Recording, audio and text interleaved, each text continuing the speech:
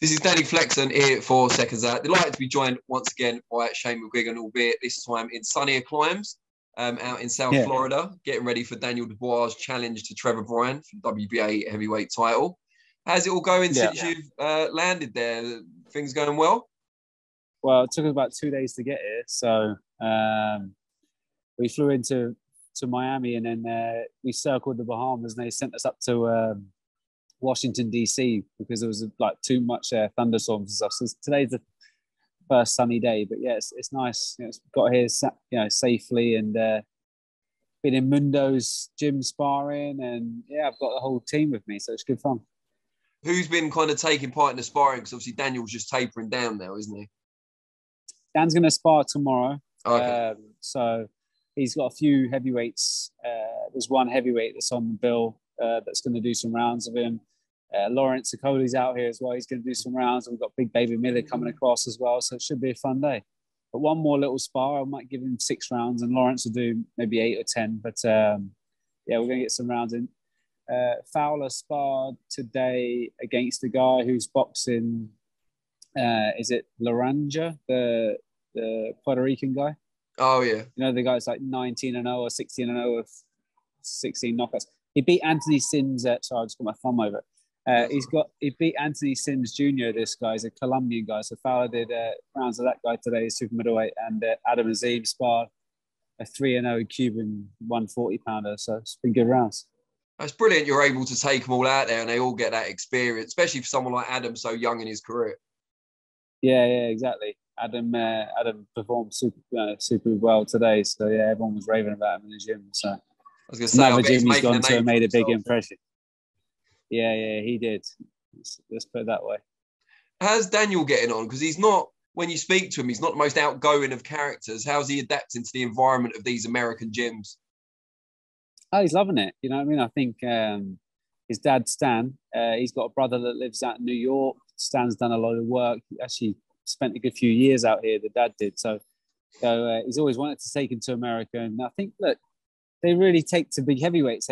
As soon as Dan and people like Lawrence walk in the gym, they're like, everyone's eyes light up. It's a weird thing. They love big people over here. So, they're loving it. He's enjoying himself and he's in a good place. He's done some great rounds. Jeremiah Milton has come in for sparring. We've had Peter Kadira as well. So Dan boxed him twice in the amateurs. So it was I think they were 1-1 in the amateurs, but there's great work. I mean, we've got some good rounds, and we've also had Jamie TKV over as well doing some rounds. So we've had some great preparation in England, and we've now got the last 2 weeks. So we'll get one spar, and then we'll taper it in, do lots of media and stuff like that. But it's good fun. Is it frustrating that even though Bryan's the champion and he's talking a good fight, unbeaten, people kind of almost assuming this is a walk in the park for Dubois in some circles? I mean, I was speaking to some guys today that go up and spar him. Do you know what I mean? They said he's pretty good, pretty handy. So, we can't take him lightly. I mean, he's beaten everyone that's in front of him up to date, and that's almost a bit. It would have been great to have been able to measure Daniel's performance against another heavyweight like Dylan White or AJ, or do you know what I mean, or a Joe Joyce, or even a Hrgovic or something like that. But there's nothing really to measure him off. I mean, you kind of measure off an old Stavern, so that's not really a great indicator of how good Trevor Bryan is. But he's a gym rat. He's a guy that's been around the gym for a long period of time. They do loads of sparring over here. There's loads of heavy sparring, so he must be capable if he's still unbeaten and still winning. So we can't take him too lightly. Although the bookies have obviously made Dan a big favourite, I think it's going to be, look, Dan might hit him early and completely fold, but I think it might go into the middle round. So but we're prepared for it. Now, although it seems incredibly unlikely to make it to the scorecards, is there any concerns in that regard with being on a Don King show out in Florida? No, not really. There's concerns everywhere you go. I mean, you just can't live like that. I mean, I just think it will make it so one-sided that whenever if it does get to a points decision, there's only one winner, and it's broadcast all over the world. So I know that we'll get the win. He's done 2 12-rounders in camp, and he sparred about 4 sets of 10s as well with three fresh sparring partners. So he's really fit for this one. He's in a great place mentally, and he's just buzzing. And should he come out on top in the fight with Bryan, would you consider him to be a world champion at that point? Because there is a WBA super champion at the weight. What's your view on that? Yeah, I mean, that's a very good question. I mean, it's a regular belt, but it's still a world title. You can't discredit it too much. I know that people might say, it's not one of the big belts, but Scott Quigg was a regular champion. Anthony Crolla, I think, was a regular champion. I think he got elevated, and so did Scott Quigg because Rigondo got stripped. But for instance, if Dan wins it, which he will on next Saturday night, and then the WBA strip Usyk because he hasn't defended it in time or something, then Dan will be elevated to super champion. So, I think it's down to personal preference, but I think you can't discredit the fact that he holds a world title. He said on a media call earlier that he'd quite like the winner of Usyk and AJ's rematch. Would you be confident sticking him in with the winner of that straight after Bryan, or would you like him to have a few more in the middle? Well, I think if you can get those fights, they don't come around very often. So if you can get them, you got to grab the opportunity with both hands. You get a chance to fight for all of the belts. Why wouldn't you? Obviously, bar the WBC. So it's. I mean, that'd be a great fight if we can get it going. But I mean, there's also politics of the heavyweight division. You know it more than anyone. So let's see. He's on a different network. But Usyk's probably going to want to target if he comes through the Joshua fight. He's probably going to want to target Tyson Fury. So look, there might even be an option of boxing Michael Hunter or the winner of Michael Hunter versus Yuri Fury. I think they're boxing for a WBA eliminator. I don't think it's a final eliminator. But there's great fights out there for us. Even if we make a defense against someone that the British public know, like a Dylan White, or he'll have to have a win before going into it. But look, Dan wants to mix it with the top guys, and I think if we can get any of the big names in the UK, then that'd be fantastic. Talking about the Usyk-Joshua rematch, Joshua has this week been linked with Robert Garcia as his new trainer. Reportedly, he'll be coming over to the UK to train AJ for that rematch. Does that, in your view, how does that affect AJ's chances in the return, if at all? It enhances them. Robert Garcia is a very good trainer. He's doesn't take no crap. He's not a hype man. He'll tell you straight. And that's something that AJ needs. He had that in Rob McCracken, and McCracken lost power, and now he had a load of people that he was bringing in, and everything. All the decisions were AJ's decisions. And look, even now it's an AJ decision to bring in Robert Garcia, but you're bringing in a guy that's going to tell you the genuine truths. It's like you're not doing very good, or he's going to want hard sparring. He's not going to want tech sparring. He's not going to want do 2 rounds and jump out. It's going to keep you in there for rounds. So, as technical as Angel Fernandez is, he's not been a head coach for a world champion yet. So, to have someone like Robert Garcia in the camp is just it's a very good decision. And the fact that all the top tier heavyweights at the moment, the vast majority are the wrong side of 30 now. AJ, Fury, White, even Hunter as well, who's fighting Hughie Fury. How much of an advantage is it for your guy that he is so much younger than the rest? He's kind of the next generation, but already knocking on the door of that world level. Yeah, I mean, it is the next wave coming through, and it's funny because you had the Klitschko's that's just fitted out, and then you've gone the next wave, which is Fury and AJ, and now they're kind of not getting to the end of their career because you can keep your physicality as a heavyweight a lot longer, and you can, a lot of the heavyweights don't really peak until they're 31, 32, but there's a very fine line. You go just over that marker, and your body starts breaking down, and I think someone like AJ, he's not got as many miles on the clock as maybe someone like Fury, because Fury's been a pro for a lot longer. So even though he doesn't get hit, it's more just the training camps, the miles, the getting up and sparring, hit the bags, and all of that. So look, I've got a young, fresh heavyweight that's a guy that's still willing to learn, still ambitious, and that's what we want to. That's what we want. We want, the next wave is going to be the Daniel Dubois, the even Hrgovic. I know Hrgovic is a bit older, but someone like him, you got Lawrence Okolie that's going to be coming up as well. So yeah, it's going to be exciting times. Talking of Okolie, what's next on the agenda for him?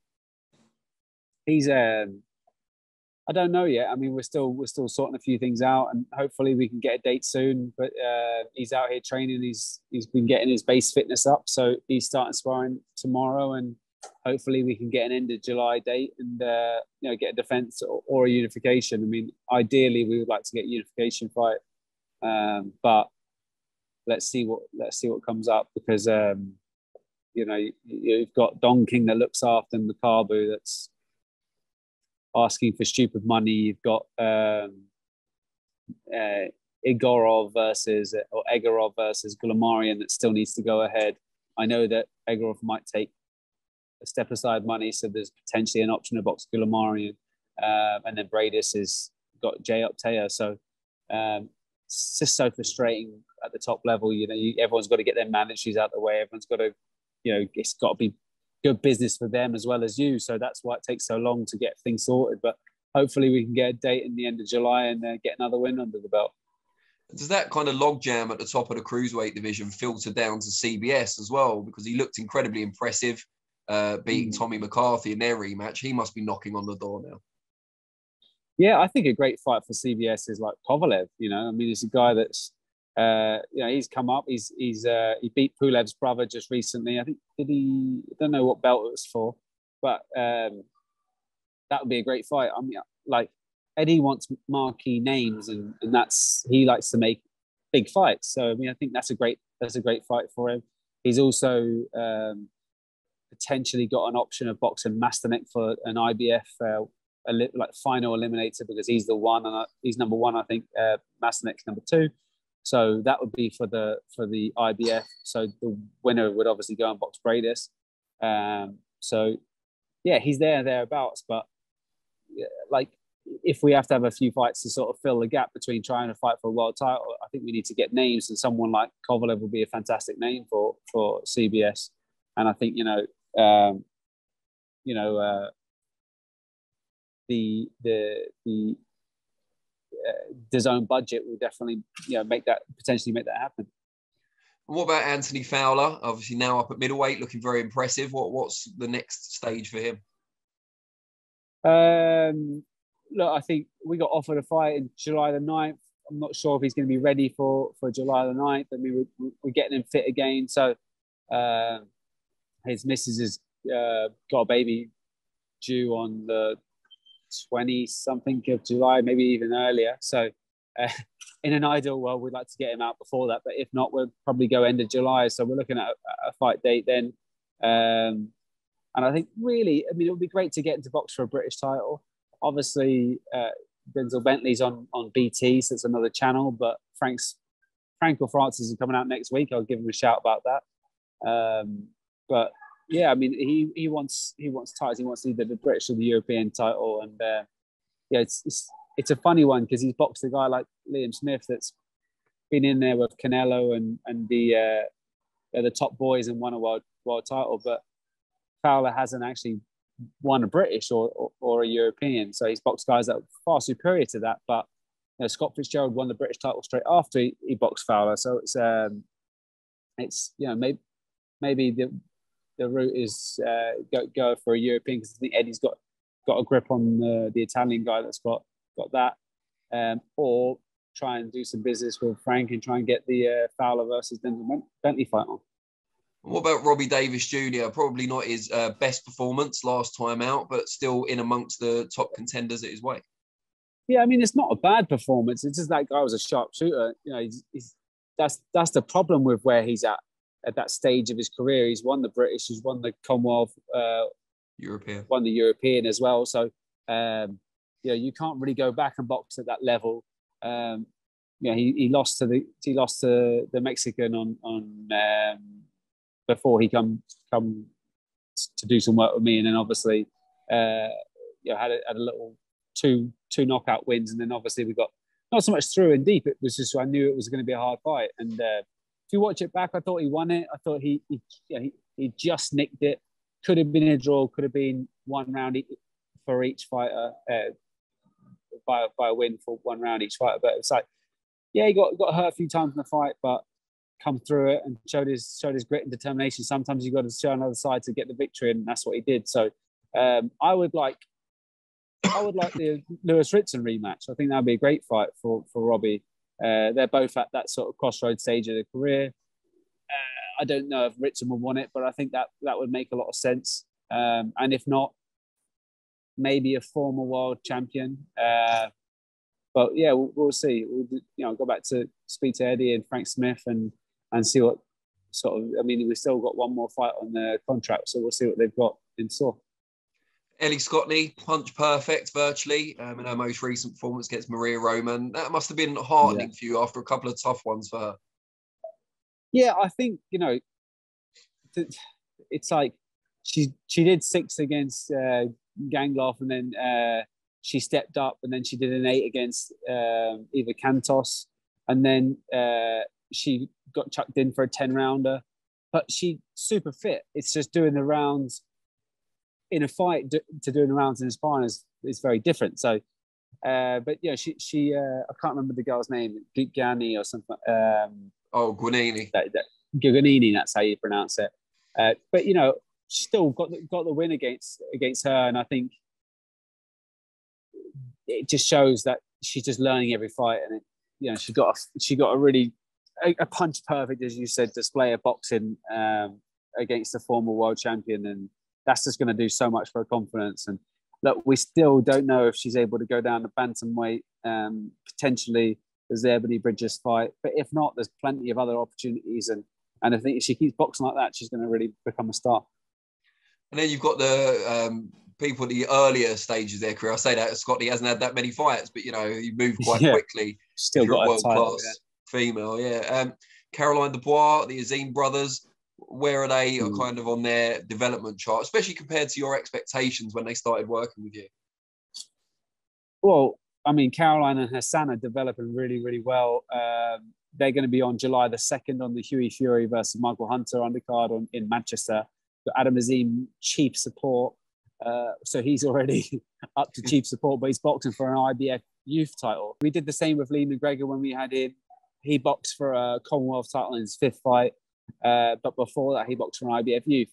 So that's the sort of same speed that we want to move Adam, because I think there's no point holding him back.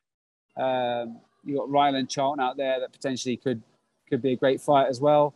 But we'll go for this one in June, and then maybe go for that fight at end of September or something like that. So, yeah, look, it's about moving him quick, because there's no point holding him back, because he's ready to go. Like, I've worked with multiple fighters, and like, I know the right speeds to push people on, and people might think that we're going quick, but he's ready for top quality opposition. And I think if we just delayed the process, and he's learning nothing from those fights, I need to get into fights that he's going to continue his development. Before I let you go, just a quick one from outside your stable. We saw Tank Davis with another highlight reel knockout the weekend just gone. Yeah. And then Haney and Kambosos going out in Australia this weekend. For you, who's the best lightweight in the world right now? Lomachenko. Yeah. I think because I don't think the best Lomachenko was on show when he boxed to Efimo Lopez, and he's since come back, boxed a Japanese guy, boxed incredibly well, and obviously he's not active at the moment. He's with the troubles with Ukraine and stuff. But if he'd have boxed Kambosos, I believe he potentially would have stopped him. And I think he beats up on Devin Haney. But I think Devin Haney's going to beat Kambosos on Saturday night. What gives you that confidence, especially given he hasn't got his normal training team with him? I think the Lopez fight flattered Kambosos. I think he's not good when guys go on the back foot. When guys go away from him, he's not good at tracking. He loves guys walking onto him because he sort of dips his head down and throws a flurry of punches. And he's obviously got decent enough weight in his shots and whip. But Lee Selby caused him problems. It was a split decision, and Lee Selby has showed that he's not what he once was. But Lopez just came out crazy, got nailed with a big shot, and was instantly down. Kept trying to force it, and became predictable. But I think when guys go on the back foot, that's why I think someone like Lomachenko or even someone like Devin Haney, when guys go away from him, he punches short, and he's not. He's a good combination puncher, but it's not like he's super busy with the jab and tracking and moving, and he's not the best at attacking. So it might be a boring fight because Haney will sort of keep it negative, but I think he'll win pretty comfortably.